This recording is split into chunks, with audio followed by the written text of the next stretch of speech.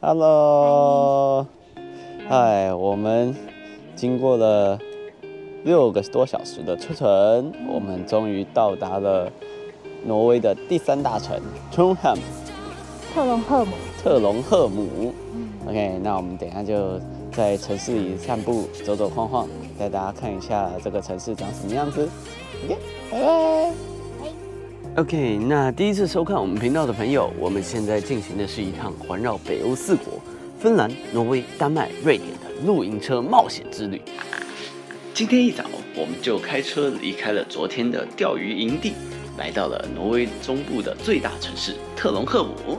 好，那首先呢，就先带大家看看这个美丽的城市长什么样子吧。Let's go！Hello，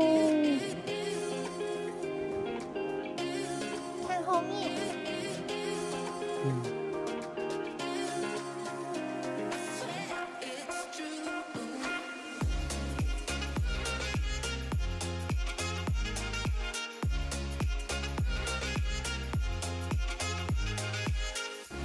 首先，我们来到特隆赫姆市区里最著名的景点——彩色房区尼达洛斯。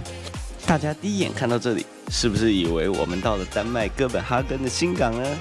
其实，在那个时代，每个重要的国际贸易港口都会把房子漆成这样5颜6色的，为的是让商人跟货船更容易分辨哪栋房子卖的是什么样的商品。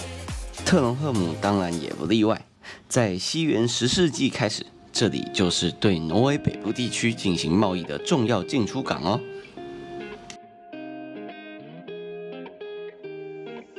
从西元10世纪一直到西元1217年，特隆赫姆一直都是挪威王国的首都。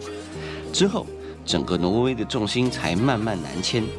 如今的特隆赫姆虽然是第3大城，但这里的人口只有不到18万人，比台北市几乎任何一个区的人都少。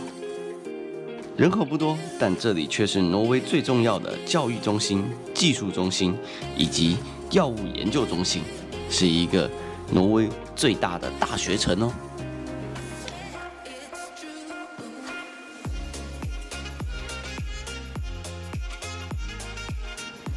离开港口，我们来到了尼达洛斯主教座堂，这是全世界最北的中世纪大教堂，也是整个北欧最大的教堂。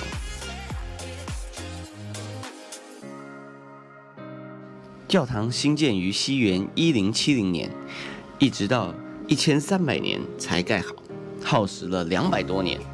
结果刚盖好没多久，在1327年的一场大火直接烧毁了整座教堂。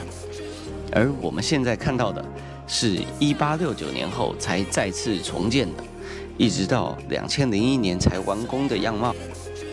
从西元15世纪开始，尼达洛斯主教座堂就成为挪威王国的加冕教堂。如今，挪威国王的皇冠、权杖等都存放在这里。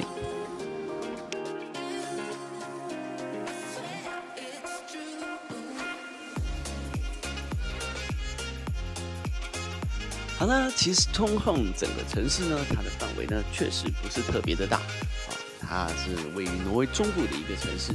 那今天的影片就介绍到这里咯，希望大家喜欢我们的影片，帮我们订阅、按赞、分享。最重要的是要开启小铃铛，才可以跟着我们继续冒险。明天呢，我们将会去世界上最美的一条公路，在这里就让我卖个关子，大家一起期待下一部影片吧，拜拜。